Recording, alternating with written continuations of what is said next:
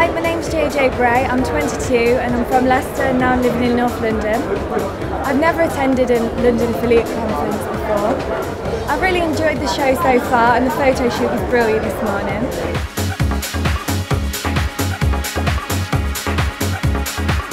I've previously been working as a commercial model for about 3 years now, doing like various shoots and commercials. My favourite feature was either my bum or my eyes.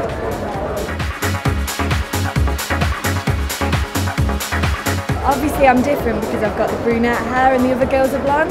The guys should vote for me because I'm always up for a laugh, always smiling and always chatting to anyone.